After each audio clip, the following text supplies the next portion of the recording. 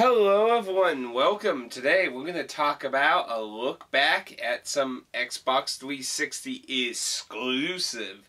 Again, remember, if it's multi-platform, whether on the PS3, the Wii, the PC, or whatever the hell else, and it's pretty much the same game with maybe a graphical difference, it's considered a multi-platform. So, you know, looking back at starting these videos with the PS3 video, I'm finding that it's really hard to think of stuff for the PS3 and the Xbox 360 that are purely exclusive.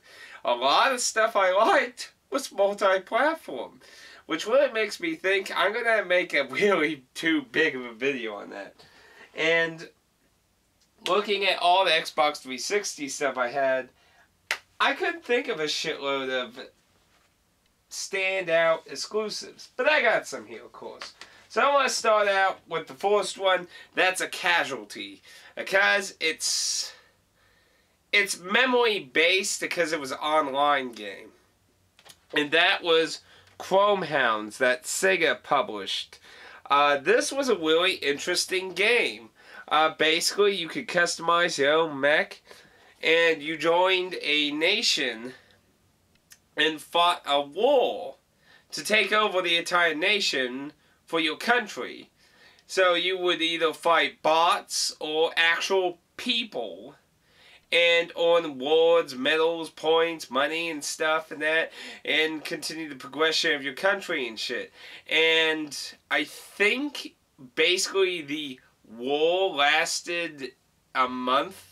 So, like, at the end of every month, based on, like, what's gone on in that, if somebody has not dominated the entire country, it resets or something like that. Or maybe it was all the way until somebody did conquer everything. It's, you know, it's been a long time since the servers were closed. The single player on Chrome Hounds is basically just a giant tutorial of all the different type of mechs, you know, like a sniper and one-on machine guns and different forms of combat, and is completely not worth even picking up this game. With the servers dead, this game's pretty cheap, I believe. If you feel like it's, because it is interesting, but the single player doesn't offer any variety or anything, or customization. It's just really a giant tutorial for the multiplayer, and the servers are dead. So that's why I said this is kind of a casualty, because, you know, the main idea is kind of give off games that I really think stood out that maybe you didn't try and kind of look up, and, well, obviously you can't really do that with Chrome Hounds, which is a shame, because I thought it was a really interesting game, and I'm trying to remember something. I think maybe it was Extra Credits. I was watching a video with Aaron. I don't know if it was Extra Credits, but we were watching a video and somebody was talking about why doesn't someone make a game like that, where you have like this like map where you're trying to take over shit and that. And I was like, well, it already existed. It was Chrome Hounds, and people didn't support it, sadly. So, of course, similar to my PS3 video, if you weren't expecting this, then you either have not watched enough of my content, or you need to keep watching more content. Dead Rising 1, which was exclusive to the Xbox 360, and sadly its third game shares that fate on the Xbox One, which I hope won't be a permanent thing, I hope, but who knows. This is why I bought 360. Of course it would be a defining game. It really introduced it, in my opinion, the upgrade from the previous generation to the PS3 360 experience of graphics and power. And of course it was a survival game, you know. If there's anything people don't see like as a repeating thing between games that like, survival and RPG are things that really interest me. And then like really weird stuff, kind of like in a third place there. And you know, it's zombie apocalypse, tons of shield weapons. It was a really interesting idea that Keiji Inafune had there. And I can just only hope Rising 3 continues that, but I still have some wimpy waves though.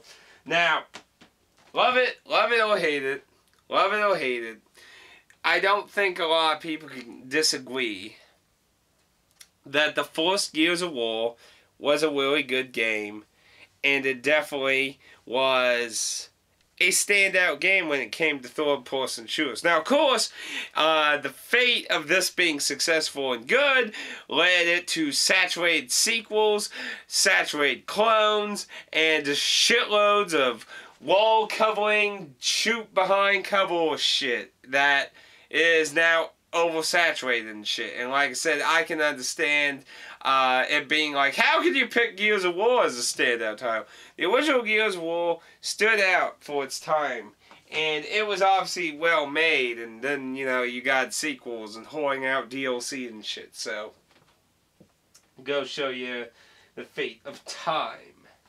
And of course it was cooperative. You know, that's always a great thing, especially when it doesn't force you to have to get an out copy, to get an out console, and then connect to the internet. That's always a good feature. That's always a good feature. Isn't that right? Isn't that right? Operation Raccoon, right? You gotta buy an out copy and a system, and better get online if you want to play that online, right? You know, that was a good idea, right? It's stupid. That should be a very rare thing. But anyway, I digress. Now, of course, I realized, you know, I didn't really touch up on a lot of RPGs on the PS3. And I was kind of like, you know, it kind of made me wonder that, you know, I feel like there wasn't a lot of standout RPGs that were exclusive. Now, of course, I don't own Disgaea 4 or 3. I've really fell behind on Disgaea, and I know D2 just came out. I mean, I've only played Disgaea 1, 2, and, what's it called? Infinite on the PSP, which is basically a visual novel. Which actually did make me interested in Disgaea 3, because the characters that appear in there are really fucking weird, so... But I heard a lot of people also talk about they kind of dislike it for that reason, because they feel like it's trying to emulate the humor of the first game. So who the hell knows? And you, T-shirt, behave. Anyway, now of course, with that said, we have some exclusives, and for the 360, of course. Some of them used to be exclusives, so they can't be on that on this particular video, sadly. But we still do have two that remained exclusives, and that was Lost Odyssey by Mistwalker, which was founded in. It was founded by the original creator of Final Fantasy. So, how could you go wrong? Lost Odyssey is awesome. Really long, and it was like, what, 4 discs? I think it was 4 discs. Let's see. Yes, it was 4 discs. I have 2 of them in the little slide thing, and I got a double thing for 2 of the discs here. I want to get another double thing. The reason it's like that is because the American versions, they stacked them all up like PC games, and I hate that. And it pisses me off because Europe actually got cases that had them all individually separated. So that kind of pissed me off, but that's a whole nother topic. Lost Odyssey has a really interesting story in that I never finished it, to be honest. And it's not because it was bad, it just... Getting older, job and stuff, you know, it's harder to sit down and devote a shitload of time to RPG. And, you know, then I started doing videos and stuff, and it's really something I do want to go back to in that, and even do. And, of course, the other surprise is probably not going to be shocking, Blue Dragon, which was 3 discs, if I remember quickly. Which, again, I have a splitter in now, and one in a generic case over here. Yes, it was 3. Personally, I think Lost Odyssey was a better RPG. For how to put this? I think kind of modernizing it without making it shit. And Blue Dragon was more into traditional. So, if you're really into older style RPGs, I think Blue Dragon's better up your alley. But if you wanted it a little more modernized, more story, and more humanish graphics, you know, not anime, cartoon look, then Lost Odyssey is a better thing. Blue Dragon was a good traditional RPG, which is something that is not common much anymore. You're always seeing a lot of weird, crazy shit, which some of them are good. But I mean, look, Final Fantasy 13. It's basically not a fucking normal Final Fantasy game, and you know, I have my videos on my 2 cents about that and stuff. But Blue Dragon is a pretty awesome. And was very impressive when it came out, and it moved units in Japan, which of course was why Microsoft really was backing up Mistwalker at the time. Sadly, I don't know what Mistwalker is really doing now. That's actually something I should look into.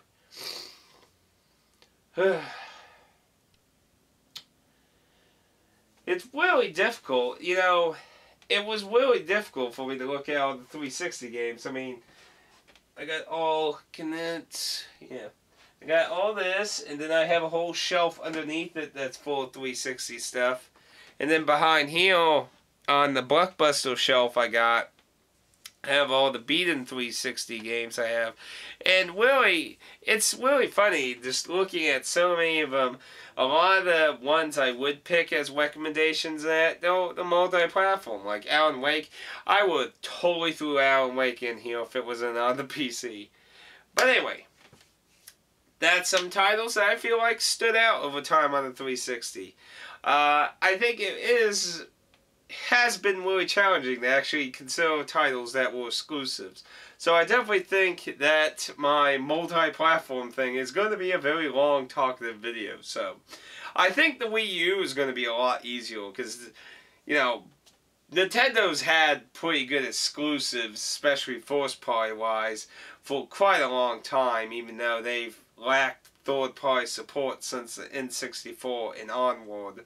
But the few titles they get usually are still very exclusive-ish, so I'm sure the Wii is going to prove a lot easier probably to pick out stuff, especially in the RPG department. I think that's you know, that's kind of like the funny irony. I already know 3 fucking games that are already gonna make it, and 2 of them are fucking RPGs. You know what they are, right? Yeah.